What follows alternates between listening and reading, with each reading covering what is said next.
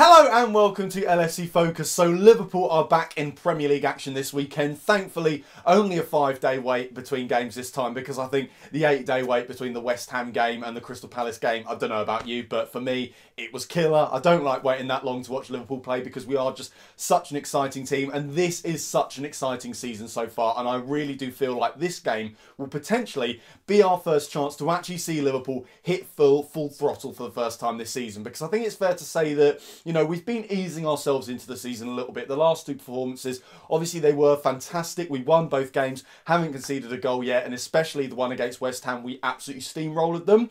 But I think it's a huge compliment to pay Liverpool that we still don't really feel like we've got out of third gear or something like that. I really do feel like we haven't got to the point where we're playing the best possible football we can play. And, you know, maybe that's something we won't see for a while. It's something that we might only see for games against Man City and Chelsea and stuff like that, or the games in the Champions League or big cup matches or stuff like that. But I do feel like, you know, these league games, the home league games against teams like Brighton, are a great opportunity for us to really start flexing our muscles early on in the season. And like I said, now we've eased ourselves in with the first couple of matches and we've kind of found our feet. You know, a few players who came back from the World Cup a little bit later than others and maybe didn't have the full pre-season that you'd want them to get, I think they've now had the time to fully get themselves up to speed. They've had a few matches to ease themselves in, so I feel like now we're really going to start seeing the proper Liverpool, and this could really be, in a way, almost our first proper home game of the season, because like I said, the West Ham game was great and all that, and we did get a fantastic scoreline, but I think in terms of the way we performed, you could maybe argue it wasn't quite like some of the home games we had last season where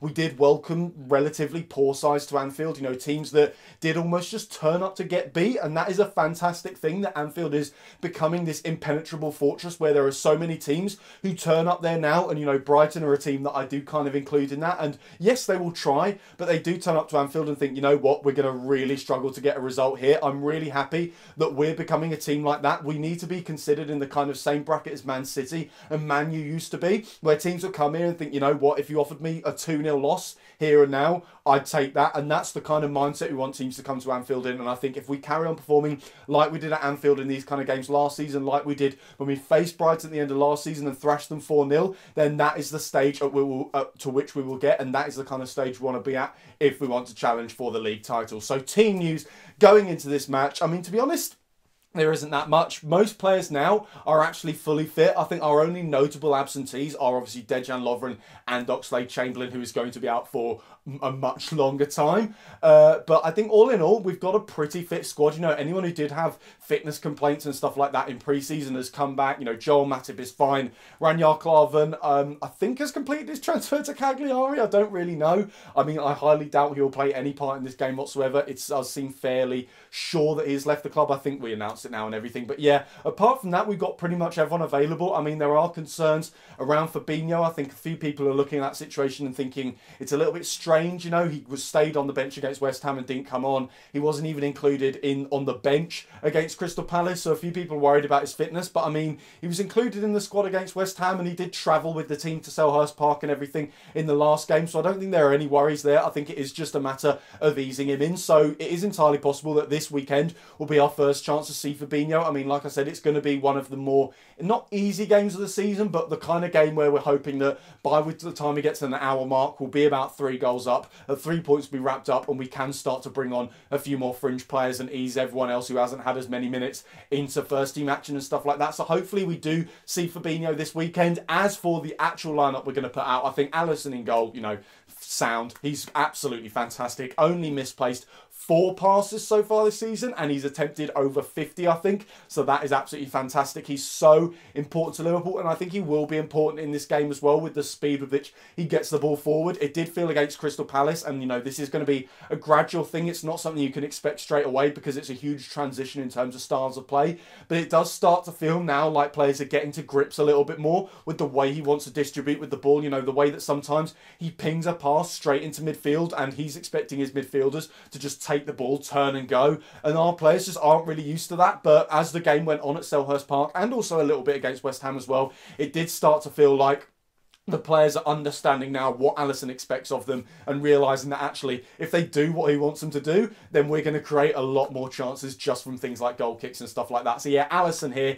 you never know, maybe he gets his first proper test as a Liverpool goalkeeper. Ideally not, we want this to be a walk in the park, but if we do get to see him pull out a couple of boss saves, then there's no problems there. As for the back four, I think Trent at right back, you know, had a, some people say a slightly iffy start to the season. I think given how late he came back from the World Cup and his age, he's been absolutely fine. I think, like I said in the post-Palace video, we asked a little bit too much of him in that game, so it's understandable why maybe he didn't perform to his absolute best. I think he was better against West Ham than a lot of people give him credit for, and I think he will again be very important in this game as we look to get goals and we look to push those fullbacks forward to help the attacks. The centre-back pairing, obviously, Joe Gomez and Virgil van Dijk, both of them absolutely fantastic against Crystal Palace. You know, Virgil van Dijk as good, if not better, than any of us could have hoped for when he signed for Liverpool, and Joe Gomez really does feel like he's coming on in that centre-back role, and of course he's got fantastic tutors around him with Alisson behind him and of course Van Dijk next to him, and then Andrew Robertson completes the back four. And then the midfield three,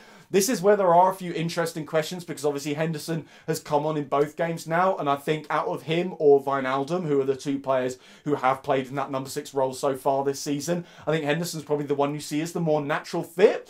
But I think, given how well Gini Wijnaldum's performed this season and how much I think this game actually suits him in terms of he's quite a deep-lying playmaker, and obviously he does have those defensive abilities and he will do a lot of work in that number 6 role and he still suits it very well. In terms of his ability to distribute and in terms of his ability as well to drive the ball forward when he has it at his feet, I think he actually maybe even suits this game a little bit more than Jordan Henderson. And obviously Fabinho, still not quite there in terms of being up to speed with Jurgen Klopp's methods, although hopefully I'd quite like to see him on the bench, because I think this will be a good game to actually get him on the pitch, give him a few minutes and see how he gets on. And then alongside Gini Wijnaldum, I think Milner and Keita, you know, it feels like, you know, there's obviously so many options in midfield that we could go with, and we could sort of rotate to try and make a more attacking midfield there.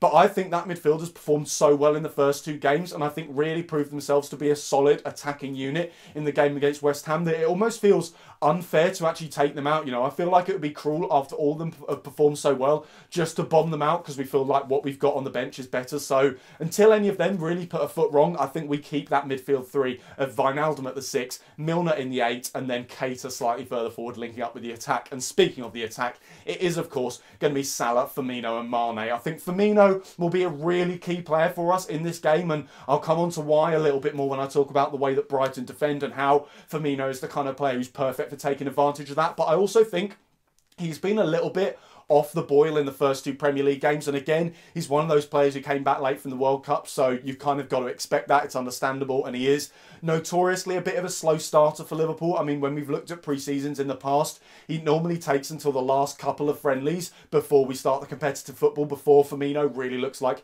he's ready to start playing competitive football, and that's when he arrives at the very start of pre-season. So, you know, I'm not criticising the lad. I think it's absolutely fine that it's taking him a little bit of time to find his feet, but I feel like now, after those 2 games against West Ham and against Palace and a little bit more time to get himself up to speed, I really feel like this is the game where we will start to see the real Firmino, and that is a fantastic thing because, you know, Salah was a little bit off it against Crystal Palace, and I think a lot of that is down to the fact that him and Firmino complement each other very well. I think Mane's a little bit different because he does play a slightly more creative role as well, rather than, you know, trying to get goals as much as Firmino and Salah do, and also he's a bit more of a kind of making things happen all by himself player. He's very good at just driving at defences with the ball, making a few step overs, getting around people and forcing the issue that way, whereas Firmino and Salah are very much designed to complement each other, to play off each other. That's how they play their best football, and, you know, it's something that we saw became a real problem in Kiev when Salah came off, and I think it was a little bit of a problem for Salah in the game against Crystal Palace where, you know, he was good and he was still very much involved,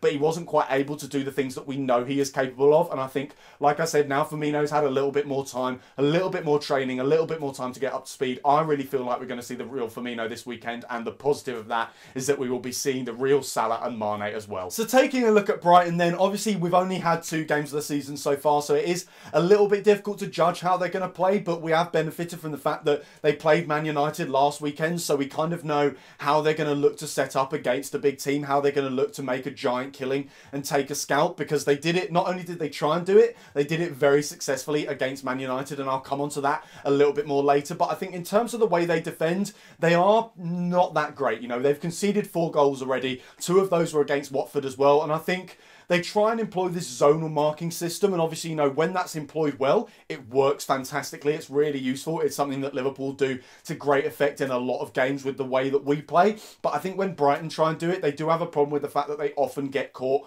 ball watching, and they do also allow players in behind an awful lot. And that's why I think Alisson's distribution will be key, because when they play this zonal marking, they do play quite a high line as well. And again, I'll come on to how they defend in the big games, but I'm not really expecting them to park the bus too much. I think they'll try and get at us in a different way and try and stop us scoring with different methods. But I think the benefit of that for Liverpool is, like I said, they do get caught ball watching. They do allow players in behind. And if Alisson's distribution is on point, and if he gets the ball out quickly, and crucially, if our midfielders and our fullbacks and our centre-backs all understand what Alisson is trying to do with his distribution and make sure that they keep the ball moving as quickly as he wants it moving, then we can really catch Brighton out and really get them in places where they don't want to be caught. And I also think set pieces could end up being key for us as well, and it's something that we haven't really been great at over the years recently, certainly since Jurgen Klopp arrived. I don't think we've really been as effective from set pieces as we actually need to be. The last time we really took advantage of set pieces properly was the 13-14 season.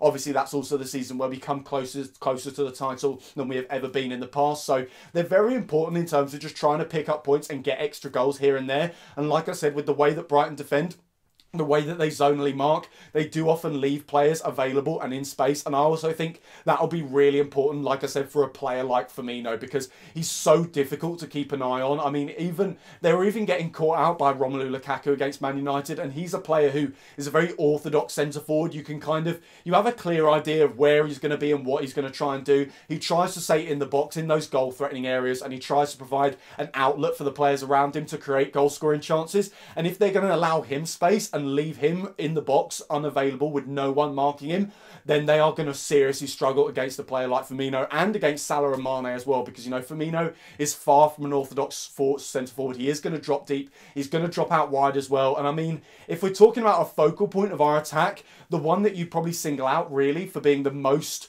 central as a striker, probably the most orthodox centre forward in the team, is probably Mohamed Salah. But even he's a right winger by trade. He's dropping out wide. He even swaps places with Sadio Mane at times. So our unpredictable movement is going to be absolutely key in this game, and that's why I think a fully fit and firing Roberto Firmino will be pivotal to trying to unlock that Brighton defence. But when you look at the way they attack, I've mainly paid attention to the way they did it against Man United, because I feel like they're going to try and follow a similar model against us, although obviously we attack more than Man United, so maybe they will sit off us ever so slightly more. But a lot of it was trying to get through Glenn Murray, and he represents a very different threat to what Christian Benteke did in the Crystal Palace game, because Glenn Murray, he wants to get in the box a lot more. He also drops wide ever so slightly, whereas the difference with Benteke was he'd often drop deep to try and make knockdowns, and we did deal with that very well. I just think the main thing about dealing with Glenn Murray and dealing with Brighton's attack in general is going to be focus, because like I said, they do try and get into the box. The way they try and get goals is by getting in behind. That's how Glenn Murray obviously got his goal against Man United,